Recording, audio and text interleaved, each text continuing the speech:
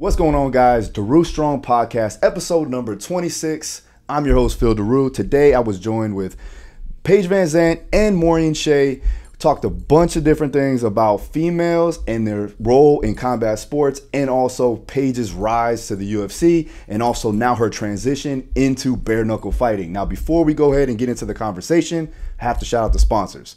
Revive MD, check out revivesubs.com. Go ahead and go into my very own Phil Daru Athlete Stack. You can get it now for 20% off if you hit the discount code DaruStrong20 for your final purchase. I have all my athletes on this, including myself. All the supplements are tried and true, and I highly recommend them. Now, if you haven't done so, if you haven't checked out my mentorship program, make sure you go ahead and do so. If you are a coach trying to elevate their game and your knowledge base, you can check out all of my protocols, my methods of training inside that mentorship, where you'll have access forever. Again, like I said, one-time fee, and you get access for life. So check it out. Go ahead and put the link in the description if you want to check that out. And also make sure my brand new program, Fight Dominance. It's a year-long program where you get off-camp training each and every week, and you'll get question and answer from me on a weekly and daily basis. So go ahead and check it out. I partnered up with Train Heroic to give you this app so you guys can be ready and able to start camp whenever the time comes. So Fight Dominance, check it out now. Now, let's get into the conversation. Episode number 26. Let's go. Welcome to the Daru Strong Podcast. Daru Strong Podcast. Let's go. Mind over matter. Put your mind somewhere else and keep going. That little voice in your head is trying to stop you from getting to where you want to be. Be successful and keep moving forward. With your host and world-renowned strength and conditioning coach, Phil Daru. All right, ladies, welcome. This is episode number 26, Miss Paige VanZant, and I'm blessed again with Miss Maureen Shea, two-time world champion. And I do want to go ahead and go over your background and everything else. Yeah. Maureen's probably got some questions for you too. Oh, cool. And I had some interesting IG questions that I'm not going to ask because you guys are crazy. I'm going to ask my own questions because it's my show. I can probably do that, correct? All right, so Paige, let's get into it. What got you started in combat sports in general? Now, because you're transitioning over, but martial arts and sport, just give me your background. Yeah, so I actually started into MMA. I went straight into MMA. I didn't do like a background in jiu-jitsu or boxing or anything like that. My family had moved from Oregon to Nevada, and I was actually a professional dancer as a kid. And when we moved to Nevada, there was no good dance studios that I really felt that fit what I was looking for. And I was a little bit burnt out. I had danced since I was like 2 years old. Yeah. So my parents convinced me to go try an MMA class because my dad was a really big fan of this guy named Ken Shamrock. And now I know he's like a legend. And he ended up being my very first coach. So I walked in, tried a class, and stuck with it. Wow, that's crazy. So you went, it was in Vegas, correct? No, in Reno, Nevada. In Nevada, Reno. Okay, yeah. So you're close to Vegas, but like, so did you go to any fights then, or did you? No, I had never been to a fight. I had never been to a UFC fight until I signed to the UFC. Gotcha. And then my manager was like, "You have to go to a fight before you fight for the UFC." So yeah, for sure. So okay, so dancing, that kind of makes sense because Dancing with the Stars, you kind of were like, oh, let me go back into it a little bit. Yeah. So the transition now, like, what did you feel like you took to MMA? Like, what was the best thing that you could take, right, from dancing? You know, because again, you have a large amount of coordination inside fighting. Did you think that kind of helped you catapult your career in some ways? I definitely think it did, especially at a young age. I just picked it up really quickly. I feel like there's a lot of similarities between dance and like jiu-jitsu or even striking. It's learning the technique and the muscle memory and knowing your body and being able to feel and like pick up the moves from just seeing it. I definitely picked up fighting quickly, I feel like, because of dance. There was some habits I had to break, and I'm still working on breaking those. Just because I was in dance for so long and being in ballet forever, you're taught to stand tall and have your chin up, and breaking that habit, especially for striking, was hard. How many fights did you have before you went to the UFC? 4. 4 fights. 4 fights total. So I only had 1 amateur fight. Wow. And then I went straight pro. So how old were you when you went to that MMA class? I was 15. Wow. Yeah, 15 and when I first started. That's and I crazy. walked in and I had no intentions of fighting or becoming a fighter. I was just kind of training. It was fun. Yeah. I got into college when I was 16 years old, so I kind of figured I would go the academic route and have a, get a degree and figure out like some sort of business venture. Yeah. But by the time I was 18, I had 1 amateur fight and I was like, oh, I really like this. And I was like, all right, let's do this. And then I went straight pro. Nice. Wow. Well, okay, so now we get to Ken Shamrock's place, right? Were you the first female fighter to step into that gym? Because back then it wasn't a lot of so females back then, in especially MMA. because they're called the Lion's Den. Yeah. And they didn't really train women. So, but when I went, I was the only girl for a while, and a few girls came and went through the gym, but I can't recall very many. Yeah. But I only trained with Ken from ages like 15 to 17, Okay. I would say. And then he shut his gym down in Reno, yeah. so then That's I had true. to find somewhere else to train. That's true. Okay, so what was the transition after that? I know you were at Team Alpha Male for a little bit. Yeah, so I was at another small local gym in Reno. That's where I actually had my first pro fight out of. And then once I became a pro, I was like, oh, I need to I need to actually do this, like legitimately do it. I moved to Vegas for a year, but I was only 18. And in Vegas, especially at the time, and I think still to this day, a lot of athletes, when you're full-time in Vegas, you kind of gym hop. So you go here for your main MMA gym, and you'll go here for jiu-jitsu, and here for boxing. And me being so young, I really needed like a team around me. I wanted like that team aspect. And I had heard of Uriah Faber, and I heard about Team Alpha Male and knew that they were known for their smaller weight classes. They're having a lot of success. So I just up and moved to Sacramento. What year was this? I was 19 so by the time I ended up at Team Alpha Male. 2000. I have you no moved how idea. many I'm times? 26 Wow. now, Okay. so. All right. So, I mean, a little bit ago. So it's like 7 years ago. So I would say it's the beginning of when The Ultimate Fighter was getting big, right? Yep. Did you feel like that was something like you were like, okay, I could see the UFC getting bigger? Did you want to pursue that? Like that was the only goal, or were you like, I don't care, I just want to fight? For me, it was just more about fighting. Honestly, I didn't really have my sights set on the UFC because I didn't think I was there yet. I had only had 1 amateur fight. I was 2-1 as a pro or something when I stepped into Team Alpha Male, and I was telling Uriah, like, all right, like I'm a pro fighter, like this is what I want to do this, and I want to become like successful, and he's like, okay, and like told me the classes I needed to show up at, and it wasn't long. I think I only had 1 or 2 more fights, maybe just 1 more fight. No, after I was at Team Alpha Male, I think I went straight to the UFC. I don't know, it was whatever the timeline was, but they definitely prepared me for the UFC. Okay, so how was it though, like going into practice with those guys? I know they're really high strung, right? Yeah. They keep a good pace too as well. They definitely do. And you had some good coaches, and Uriah obviously kind of holds it all together. So how was your relationship with those guys, and is that still there? Yeah, no, it was an amazing gym, an amazing opportunity.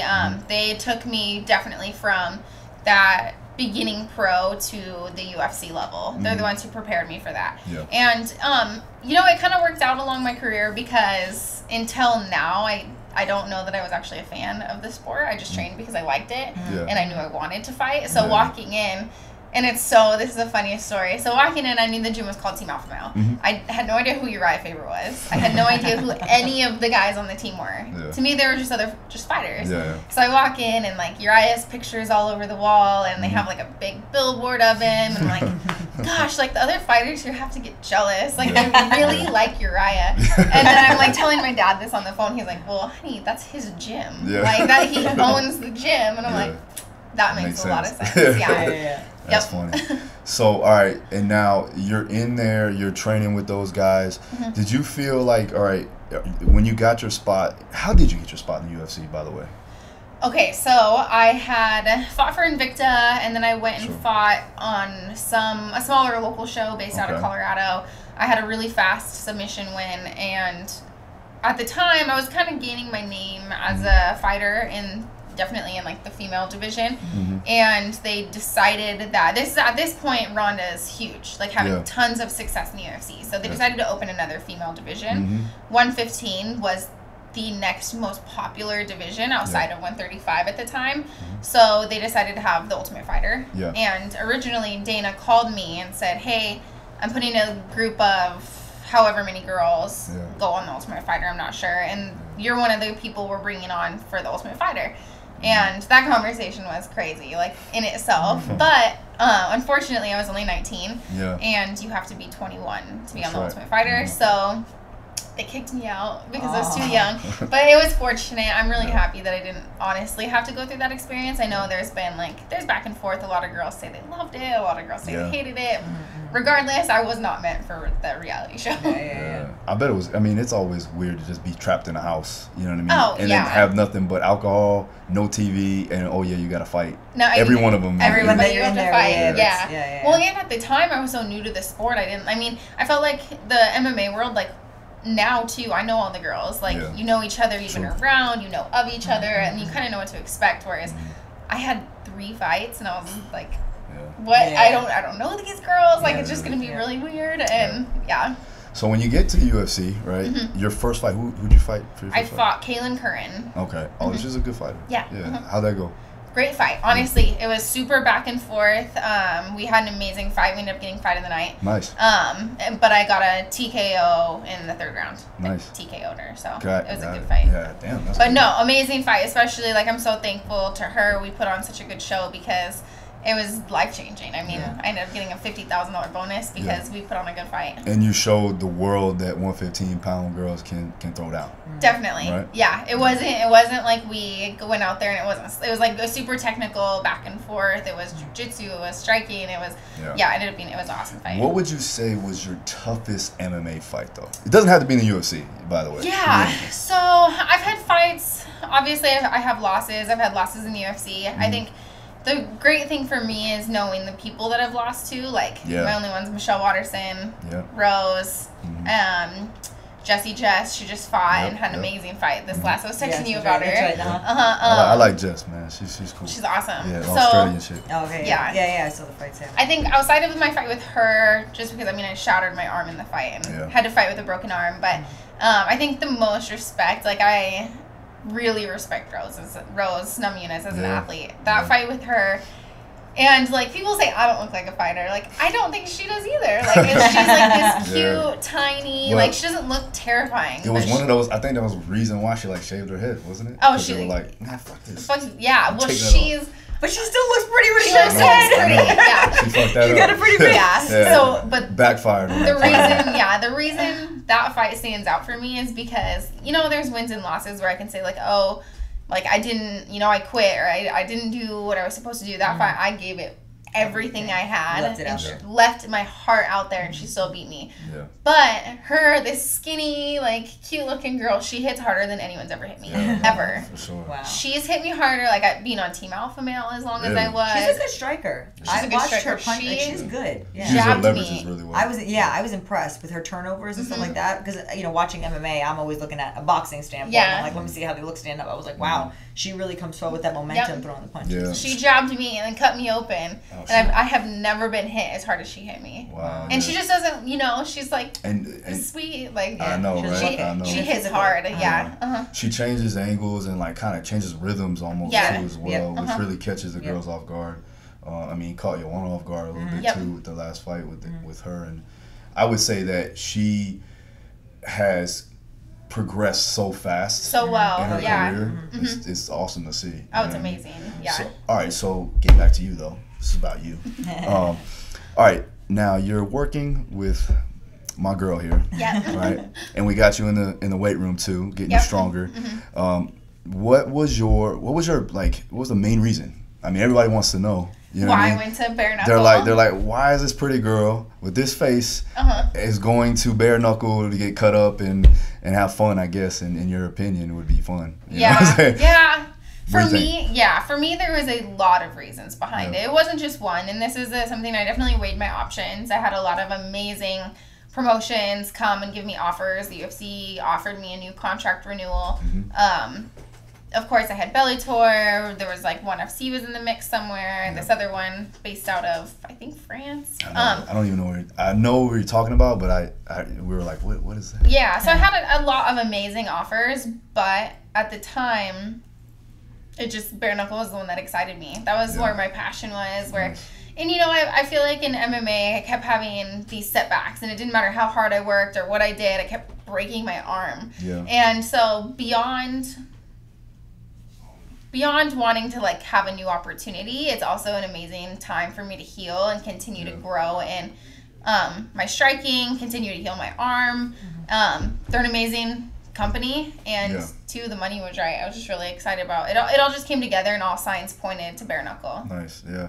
So I mean, Bellator probably offered you money. UFC probably offered you money. Bellator offered, or not Bellator, but bare knuckle offered you money. But this is something that you really want to go after. Exactly. Not for the money. It's more for personal. It's more for personal reasons, because if it was about, I mean, it was strictly about money, there was like other areas I could go. Like obviously this is, I'm gonna have to change so much, and like you know that so much of me has to change to be successful in this. But I liked the idea of the opportunity, and there could have been an easier route career wise, I guess, to go somewhere else. But I wanted the challenge, and people say like, oh, you shouldn't have to prove anything to your haters, but it's like, but that's the point. Like I want to prove myself, and it's like so exciting, and well, your haters gonna give you energy. Yeah, that's the energy to work harder. Yeah, you know what I mean, and that's the thing is like, it's not really about proving them wrong, it's proving yourself right. You know what I mean? So with that being said, here comes Maureen and Shea. Now, what are you guys working on so far? In the mix now. I know it's beginning stages. Yeah, of course. I mean, like Paige said, you know, a lot of the stuff that she had. I mean, I love the fact that she was a dancer. I sat her down, we talked.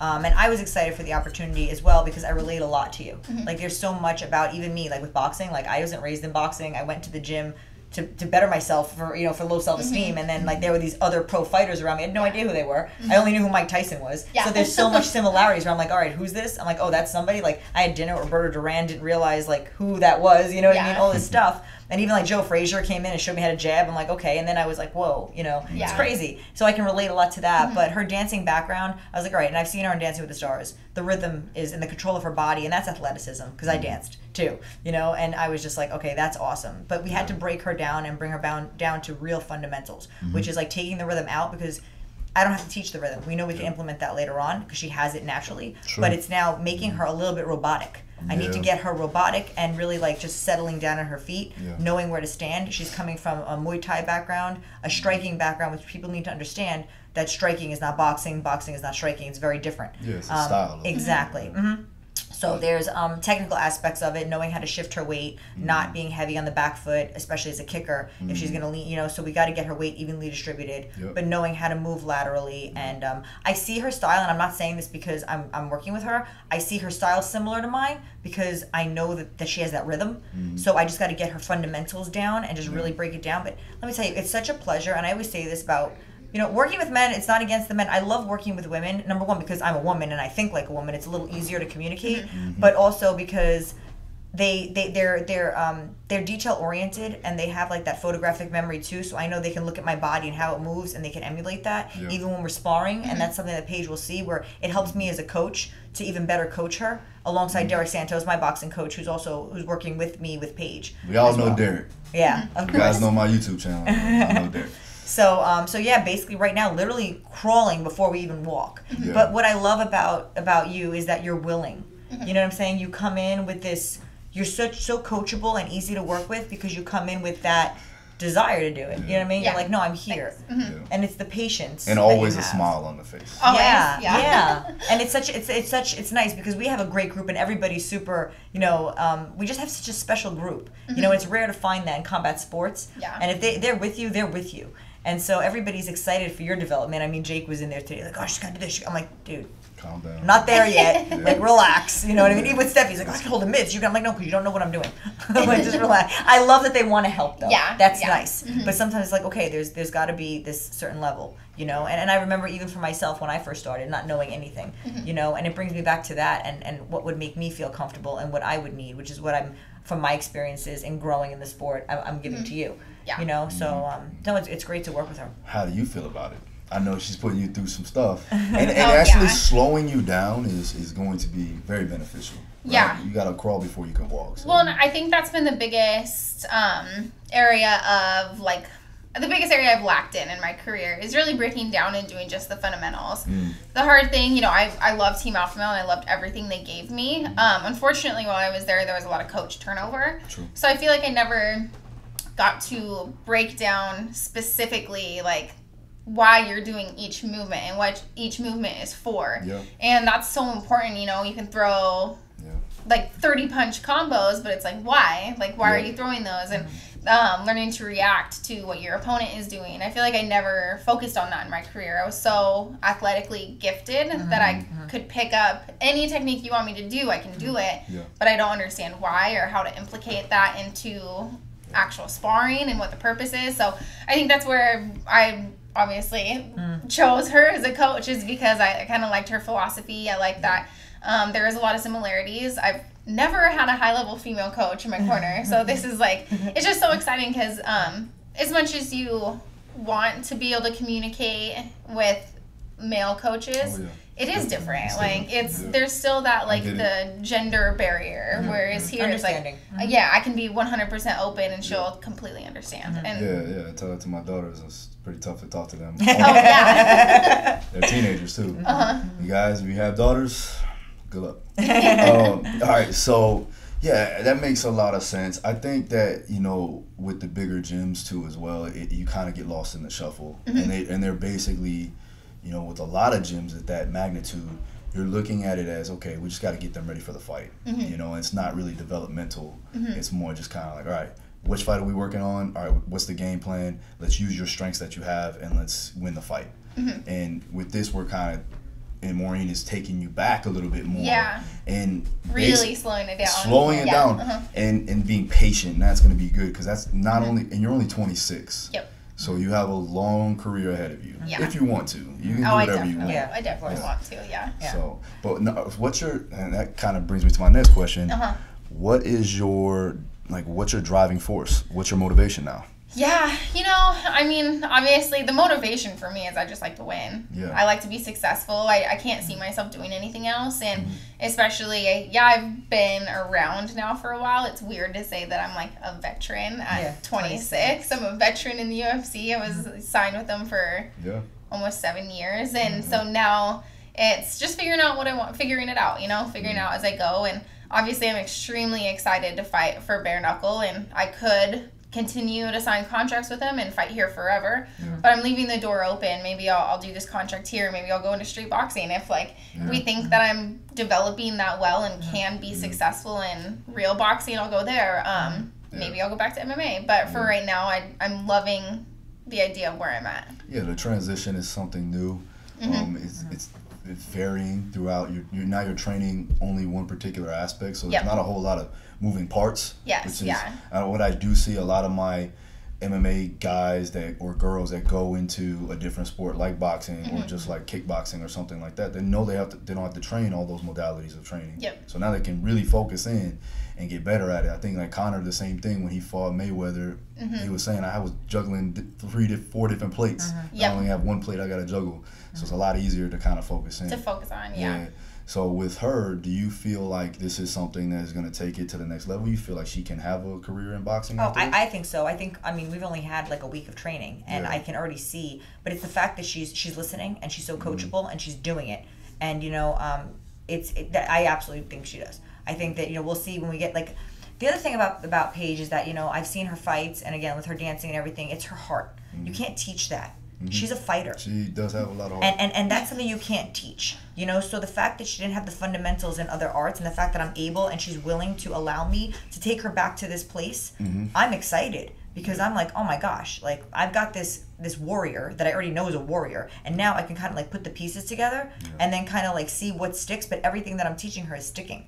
So the communication is there, the understanding is there, the work is there, and I mean, it can only go up from there.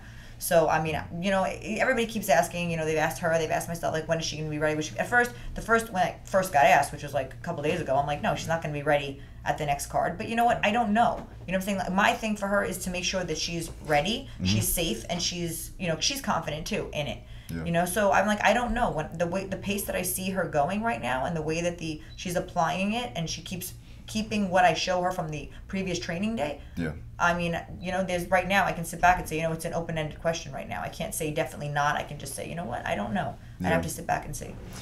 Yeah. Okay. So, I guess this is a question for both of y'all. What do you feel that females are lacking in the sport of combat sports, whether it be boxing, MMA? What do you feel like they need to work on more as opposed to the male counterpart? You can start. Or you can start. Y'all both. Listen, don't be nice. I want to. You gotta. So you're saying you're representing all females. Oh, no, that's fine. Oh yeah, I'm not worried about that. Let's go. So you're talking about what they're lacking as far as like stylistically or anything like that. Anything physically, mentally, emotionally, all of that. I think, well, for me in boxing, I see some of the women they're focused on what the men are doing, and I understand why. I understand with the females in boxing, it's a lot of the money. Yeah. Like they're frustrated with the money, but then they're not, you know.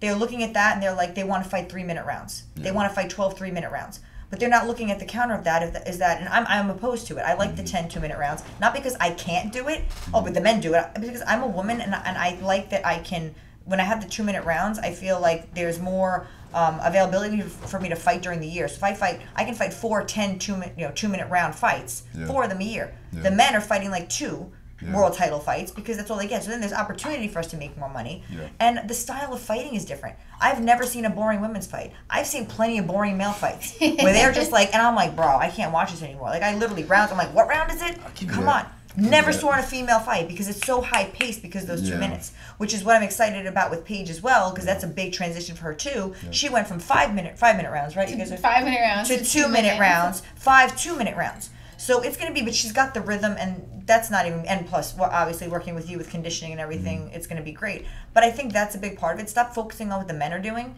and the marketing aspect of it. Market yourself as an individual. You know, I see a lot of them are doing that right now. Yeah. Skill set wise, what I see a lot of these promoters doing is taking these Olympians, and God bless their soul, they're not going from the Olympics, going from the amateurs to the pros, completely different. It's like apples to oranges. Yeah. So you're seeing these girls now that are developing in the pros, and I'm like, but they're not good. Yeah. Not yet. You know, you've got these girls that have 6 fights fighting for world titles. It's like, are you kidding me? Mm-hmm. Like, I mean, you put one of those girls in there with me, I'm gonna knock them out. And I'm not saying that because it's because I got 30-something fights, and I've got 15 years as a professional, and I've learned the hard way. I have losses, I have a draw, I've got stuff that I went through. You know, whether it's sparring, whether it's training at multiple gyms, like getting these girls the experience they need before just shooting them up to a world title fight. Yeah. You know, and I feel that it's unfortunate for them because there's women like me that are still around. Yeah, true. Okay, Paige, what do you think? What I think women... Can you follow that, by the way? Fuck. No, that was great. I don't see women lacking anything. There you go, spokesperson for comparable to men. I mean, yeah. As far as, I mean, I can only speak to physically, MMA. They have their own styles. I can only speak to MMA, but I think that women's fights are just as exciting. Mm-hmm. I think that when you put a woman in... See, I'm getting it. I'm getting bashed right now. I got 2 females in here saying this. Okay, so let's do this then. What do you feel that men do that females don't do? Or I should say this, what do you feel the contrast is between a male fighter and a female fighter? You feel like they go after it a little bit more because they have more to prove? Because I do see that a lot. So I would say between female and male fighters, I think a big thing that separates them is I do feel like women fight emotionally. Yeah. And I feel like that can be a negative, but it also can be very positive. It could be it's passion. And there's an element of passion. When you see a female fight, the reason you're not ever going to see a boring female fight is because the passion and the fire inside of them. And I don't necessarily that we don't feel like we have anything to prove. That I don't think that's an element, but we're more emotional than men. Women are more emotional, and I think that's what makes the fight so exciting is because we go in there and lay our whole heart on the line. True. Yeah. I do feel like it's because we have a little bit more to fight for. I mean, maybe not, maybe MMA, maybe in boxing. I feel like the women like myself who came prior, that we have to, because we had to fight for all of this. You know, Olympics wasn't around until 2013, where a lot of us were already pro and we'd have the opportunity. I'm happy that there's opportunity now, but I would like to see those girls develop a little bit more. But I see like Clarissa Shields is getting better. You know, when she first started, and I see her developing a little bit better. Same thing with Michaela Meyer. And I watched these girls when they were younger. I've met a lot of them. I sparred with a couple of them, you know. So I like to see that they're developing now. That's going to be to their benefit. But I feel like women are still, at least in boxing, they're still having to fight more for the recognition. They just started putting women on TV. You know, it was amazing with what Rhonda had. I believe what Rhonda went through, and even yourself, like you guys helped women's boxing, because we were like stone ages until MMA came along, and people used to ask me like, oh, these MMA fighters, I'm like, no, I'm grateful. You know, and then when Holly, you know, Holly was a boxer, and to put Rhonda on the cover of Ring magazine was really disrespectful that Holly didn't get that opportunity, because Holly was a multiple time world champion in boxing, you know, and it was tough for us, but I never looked at it like, because I'm all about the females, but it wasn't like women against women. It was more like, I'm happy they're shining the light on, because they're giving us an opportunity to shine too in combat sports. So obviously a different sport, but it gave the promoters like, oh, well, look what Dana White did with the women.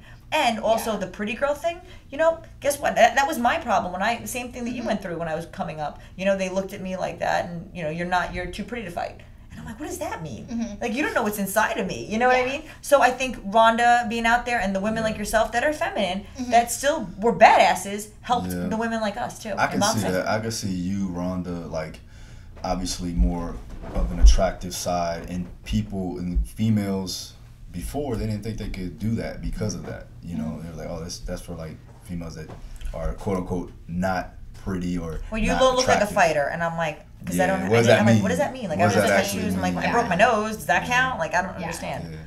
No, that's cool. So, all right, now getting into the bare knuckle thing. All right, what do you think is going to be your biggest challenge going into bare knuckle? I don't necessarily see the biggest challenge being the bare knuckle part. I see the bigger challenge being the boxing part. I'm going from MMA where I have been in MMA for a very long time. It's, you know, you have a lot of habits and a lot of things that translate very well, but there's a lot of stuff. Boxing is so different.